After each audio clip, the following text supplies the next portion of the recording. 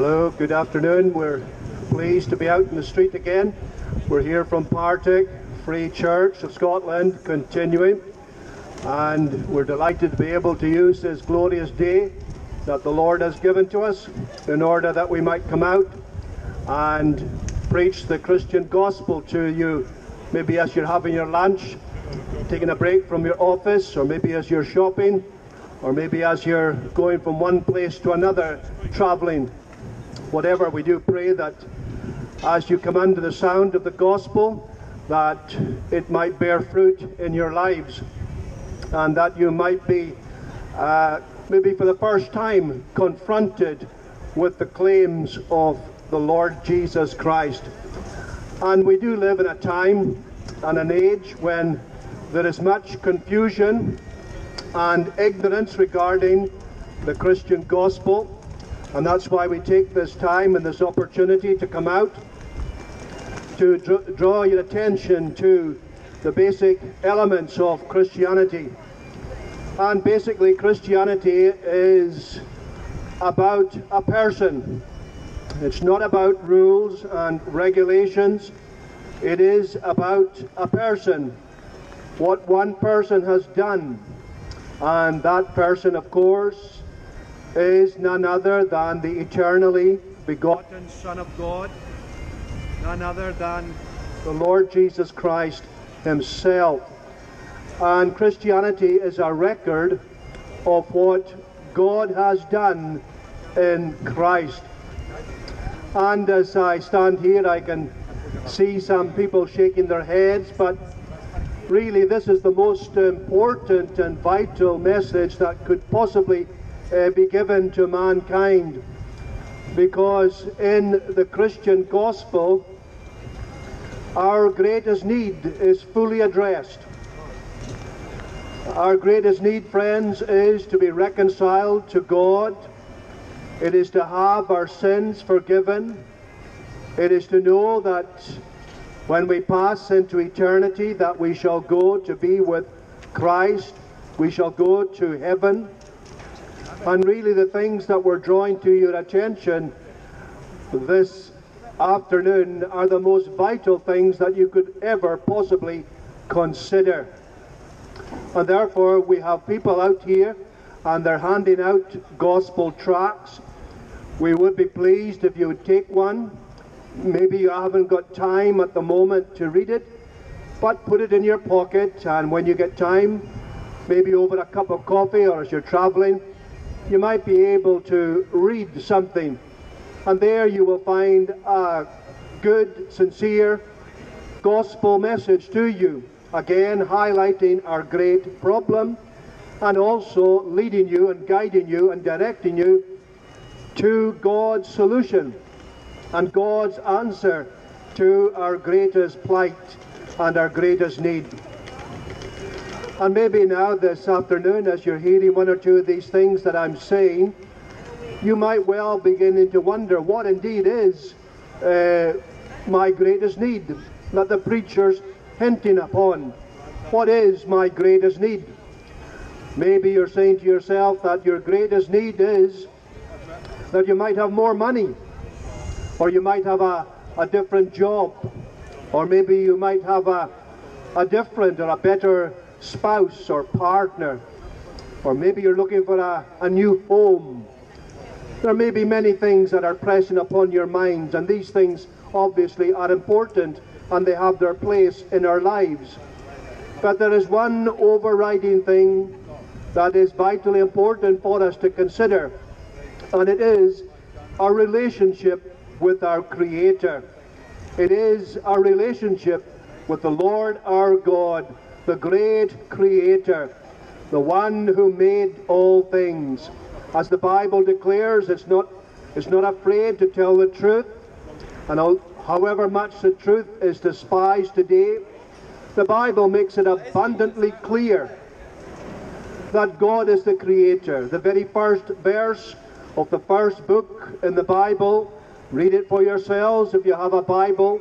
Go to Genesis chapter 1, verse 1, where it says, "In the beginning God created the heaven and the earth."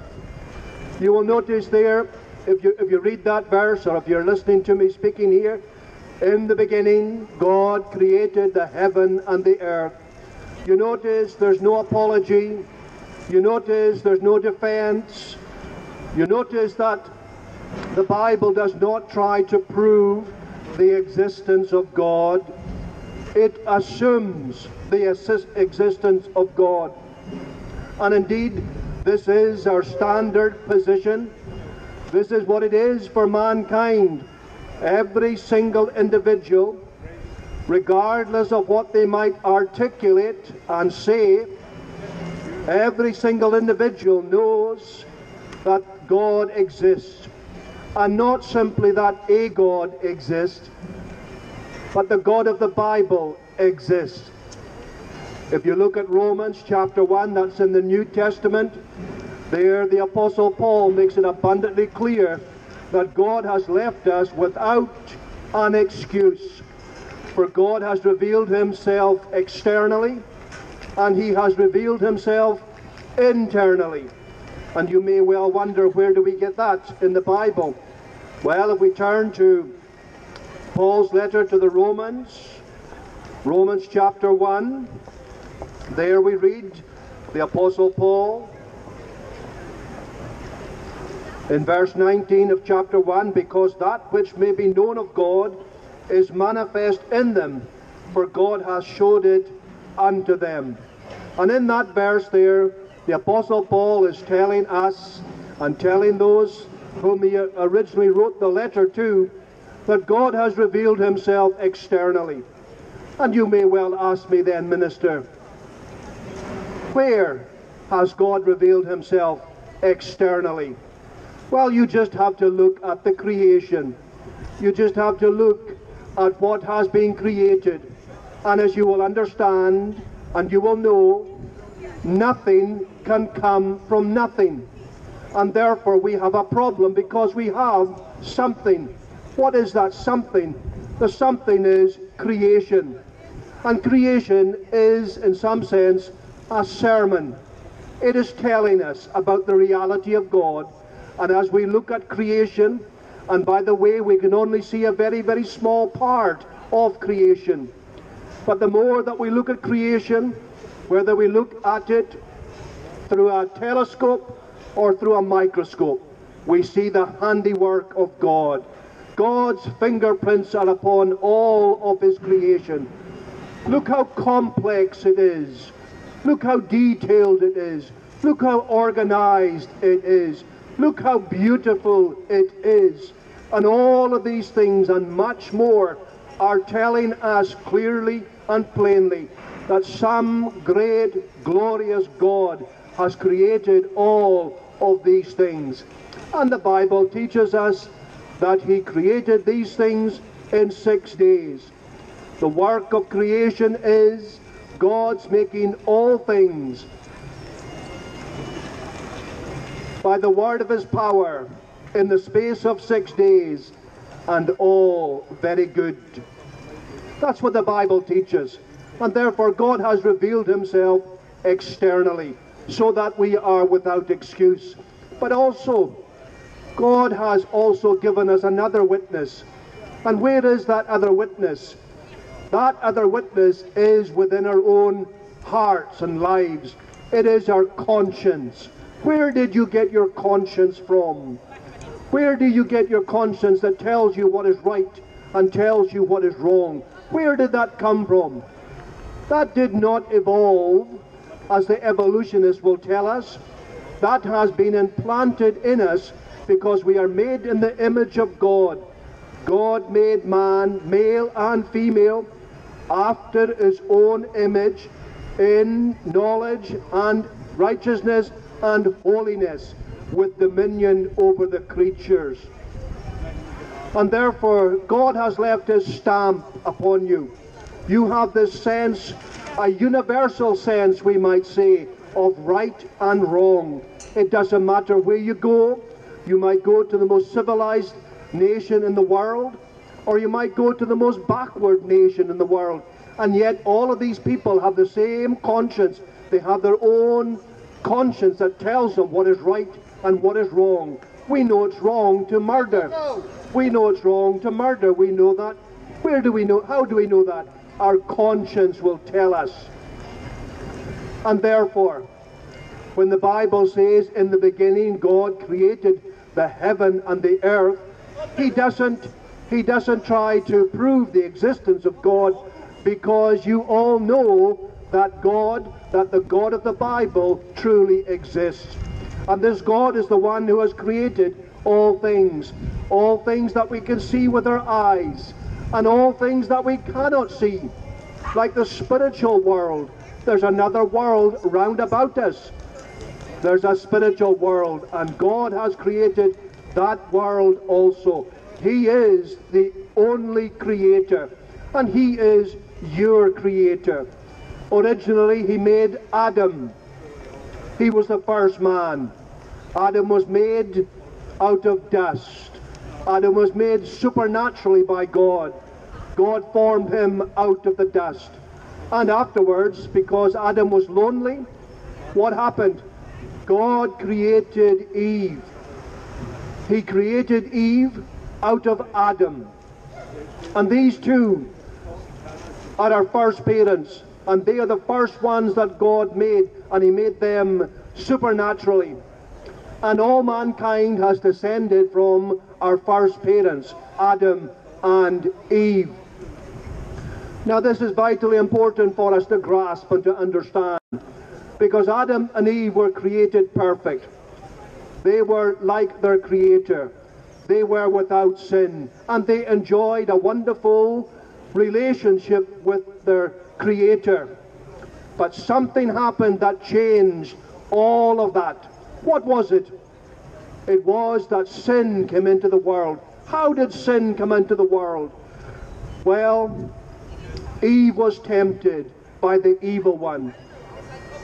The Lord God had given Adam a very clear and very precise commandment that he could eat from the fruit of all the trees in the Garden of Eden.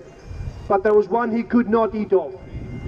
It was of the tree of the knowledge of good and evil. And he was told if he ate that fruit, he would die. The moment that he ate that fruit, he would die. Well, the evil one came and tempted Eve, and she saw that the fruit was good to look at, and she ate it. And she gave some to her husband, and he ate it. And since that time, friends, life has changed upon this earth, because sin entered into man's existence and experience. You may well say to me then, what is sin? What is sin? Whosoever committeth sin transgresses also the law, for sin is the transgression of the law. Sin is not keeping God's law or breaking God's law. And that's what happened to our first parents. They were given a clear commandment and they broke it. Eve was deceived. Adam was disobedient. And from that time they died spiritually. What does that mean? Well, they lost communion. They lost fellowship. They lost that relationship that they had with their Creator. The moment that they sinned, they died spiritually. And they no longer had that special union and relationship that they did have with their Heavenly Father. And because we have all come from them, we have a problem. We have inherited their sinful nature. That's why the Bible tells us, not to flatter us, but to inform us and to tell us the truth as it is in Jesus, that we are sinners. We are sinners by nature. And because we are sinners by nature, we sin and we commit sinful acts. Now, this is our great problem. This is the great difficulty that every single one of us faces. Does not the Bible say, again in Romans, this time in Romans chapter 3, verse 23, for there is no difference, for all have sinned and come short of the glory of God. That's the Holy Spirit speaking through the Apostle Paul as he's writing to the Romans. He's telling them the gospel that he proclaims. He has never personally met them, but he writes his letter to introduce himself to them, and he tells them the gospel, and part of the gospel is, for there is no difference, for all have sinned and come short of the glory of God. And what was true there 2,000 years ago as he was writing to the Romans is also true for us today. And as we're here on Buchanan Street in Glasgow this afternoon, whatever we're engaging in, no matter what we might be doing or who we are, the Bible tells us clearly, plainly, for there is no difference, for all have sinned and come short of the glory of God. And I put it to you this afternoon that this is our greatest problem. Every other problem is nothing in comparison with this, because this problem separates us from our Creator. And if this problem is not addressed and dealt with to the satisfaction of our Maker, then for all eternity we shall be separated from the gracious presence of the living God. And therefore, what we're seeking to draw to your attention this afternoon is of vital importance. It's not to be dismissed lightly. You see all the problems that befall this world. You look at the problems maybe you have in your own family. We can see the problems that we have on the international scene. We have wars and rumors of wars. We have all kinds of problems. We have economic difficulties. We have energy problems that are coming upon us. Who knows where this war will escalate, whether we will get involved, whether NATO will expand, and whether Russia will respond in response to what they perceive as NATO's aggression. You see these things just as well as I do. Where do all these things come from? Why have all these difficulties come to us? They all ultimately come from the great problem with mankind, which is sin, which has separated us from our Creator. But, and here's a wonderful and a glorious but, friends, mankind's problem is great, and mankind doesn't have the desire, nor the inclination, nor the ability to deal with our greatest problem. Many people turn to religion, and believe you me, there are multitudes of religions today, thousands and thousands of them, and the number is growing day after day. But they cannot deal with our great problem of sin. But God can, and God does, and God has. What's He done? He has sent forth His Son, the Lord Jesus Christ. And Christ did something that no one else could do. What did He do?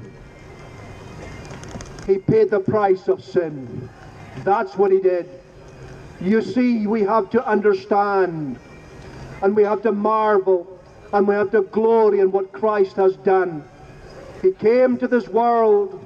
He left heaven. He left glory behind. He came and veiled His glory. He took upon Himself our form and our nature. He became just like us. What does it say in Philippians? Who being in the form of God, thought it not robbery to be equal with God, but made Himself of no reputation, and took upon Him the form of a servant, and was made in the likeness of men.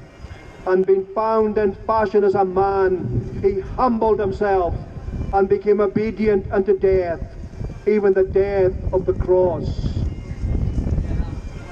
These verses, friends, are outlining the humiliation undertaken by the Lord Jesus, something that He did willingly and voluntarily.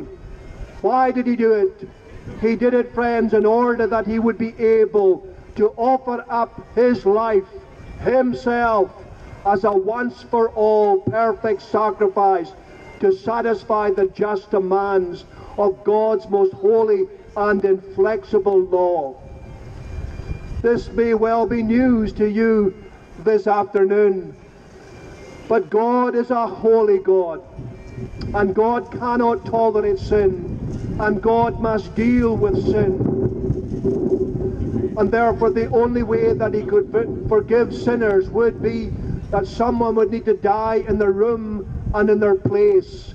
And this is why Christ came. This is why he came. He was miraculously conceived in the womb of the Virgin Mary. And this had to be the way that he would come, because by this way he did not inherit original sin. Had he been conceived by ordinary generation, he would have been a sinner just like every one of us. But no, the Son of God was conceived in the womb of the Virgin Mary by an extraordinary action of God the Holy Spirit, which guaranteed that he would be conceived without any original sin. He would be sinless, yet he would have a human nature, and therefore the Lord Jesus Christ is completely and utterly unique. There is no individual like him. He alone is the God-man. He is the mediator between God and man. And that's why he came. He had to be a man in order that he might suffer, because as God he could never suffer. And he had to be God, otherwise he could not in any sense mediate between God and men. And that's why we commend to you this afternoon the Saviour, the Lord Jesus Christ, who dealt with our greatest problem. He dealt with the problem of our sin. He did something that you and I could never do. He satisfied God's just demands. You see, even his enemies acknowledged that he lived a perfect life. When he came to Pilate, I find no fault in him. When he came to Herod, and Herod judged him, he said exactly the same.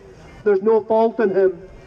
Even Judas, who betrayed the Lord Jesus, when he realized what he did, he said, I have betrayed innocent blood. And the Lord Jesus Christ was the only person that ever lived a perfect life, who did not sin, who could not sin, even in thought or word or in deed. He lived an absolutely perfect life, and therefore when he gave up himself as a sacrifice, he was offering up a perfect sacrifice. A perfect sacrifice that met God's most holy and inflexible standards.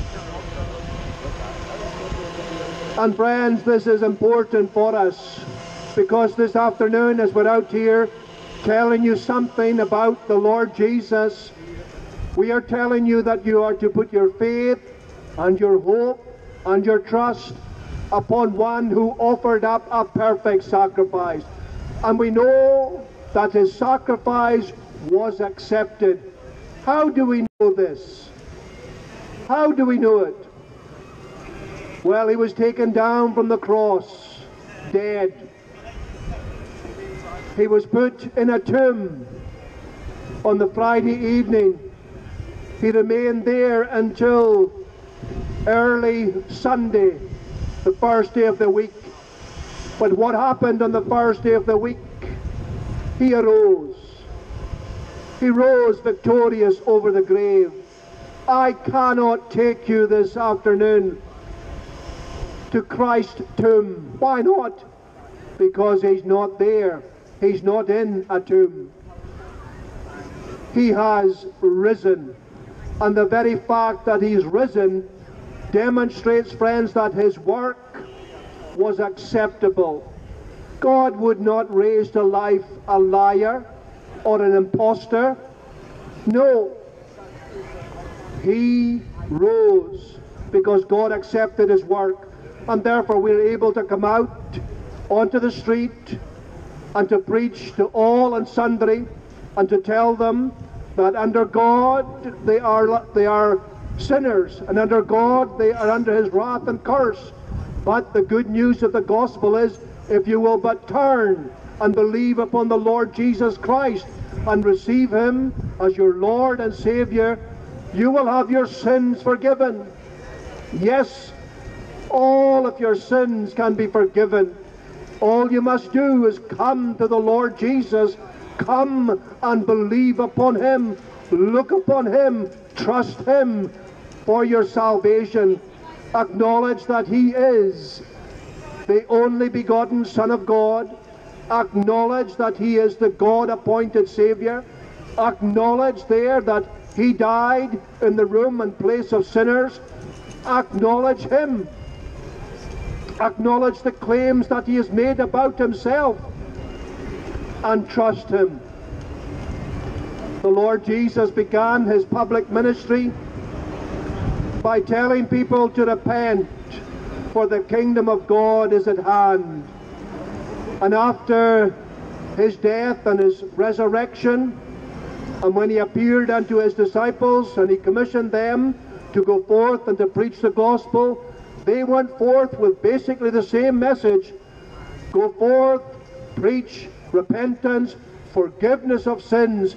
And that's why we're out this afternoon. It's a pleasure and it's an awesome privilege to be able to come out onto the street in Buchanan Street in Glasgow, the city, this afternoon, and to tell you something concerning the person and the work of the Lord Jesus Christ. Because, friends, he is the only God-appointed Savior. He is the only one that can save you. As I said earlier, we know there are many, many religions, and all of them are telling you to do this and to do that, and then ultimately you'll be right with God.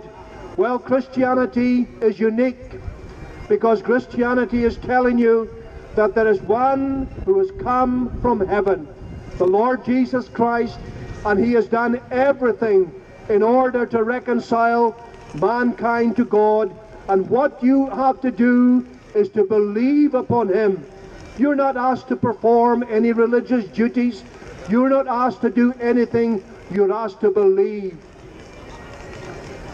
Believe in him. That's what we say. And we wonder, why do people dismiss this? This message is perfectly reasonable. If you understand something of the holiness of the God who made us and formed us, you would delight that there is a way of salvation, and that's found only in the Lord Jesus Christ.